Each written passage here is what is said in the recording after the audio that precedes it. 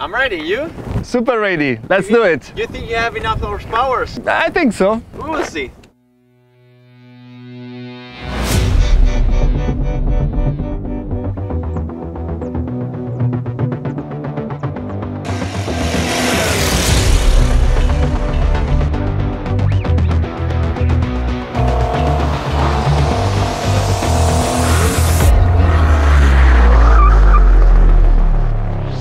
In the last episode, we heard one of the most recognizable sounds in the world.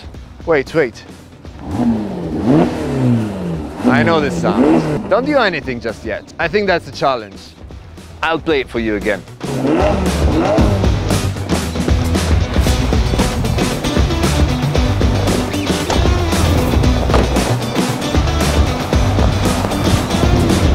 So let's do some reverse engineering. The Giulia's engine is 2.9. We divide it by 6, that is the number of cylinders. We multiply per 8. What do we have? Ta-da! The original F154 P-Turbo V8 engine, mounted on the stunning Ferrari Portofino. To see the on-the-road challenge between the Giulia and this masterpiece, keep watching and don't forget to like and subscribe.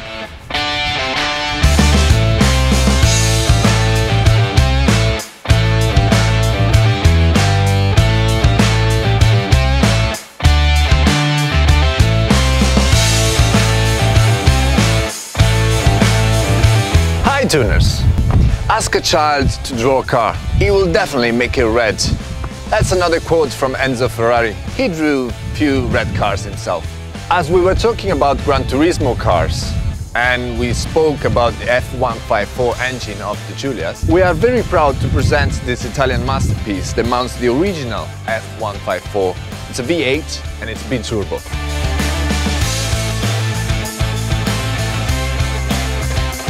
She's the most powerful car with the retractable hardtop the money can buy. So that's a 3,855 cc with 600 horsepower, 760 Newton per meter at 7,500 RPM. I don't think that our baby has much of a chance. This one is a powerful car, but we will see.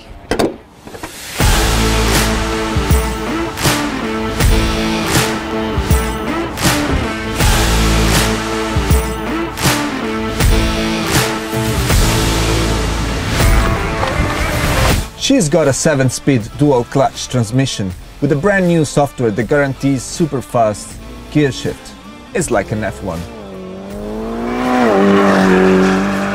The exhaust system has been tweaked to give the car the proper sound while maintaining its grand tour nature.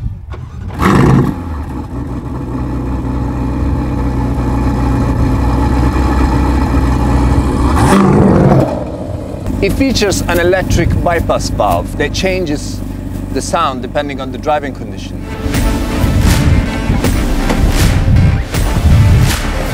It is impressive how easy it is to drive this car down the road. But when you want to go fast, you just start it up to sport mode and get everything she was designed to do. In sport mode, the suspension will get lower, stiffer, and the gear change will be even faster.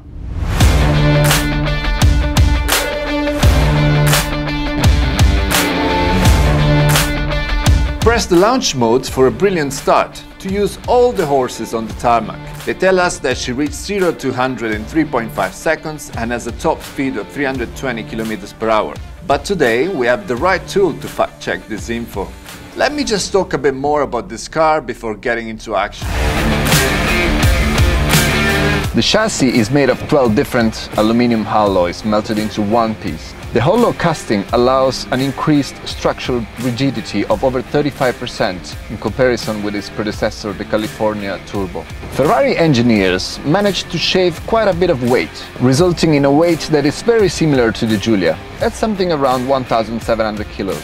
The Portofino features magnetic active suspension, a carryover from the California, but with an improved software to maintain good ride quality. Both the suspension system and the steering become increasingly responsive in sport mode. It can also switch between coupé and cabrio in just a matter of seconds.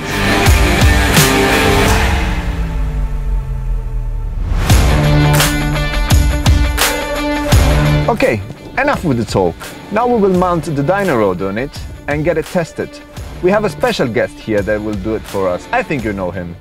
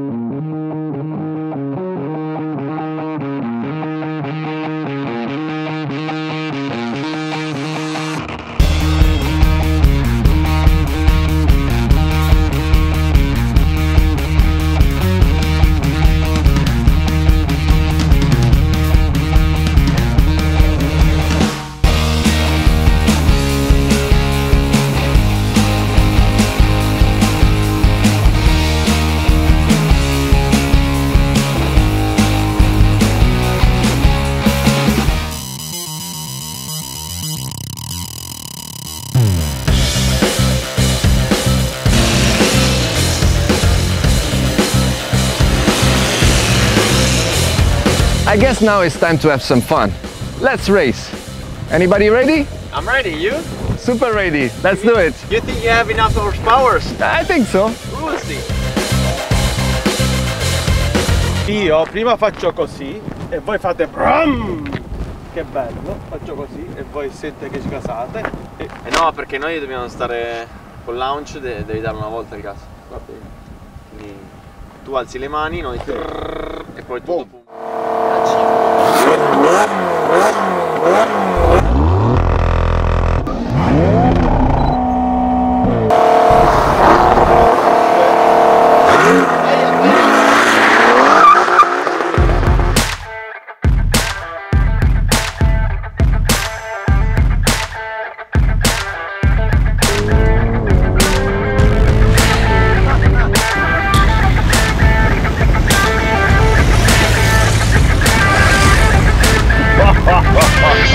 Ma che cazzo è?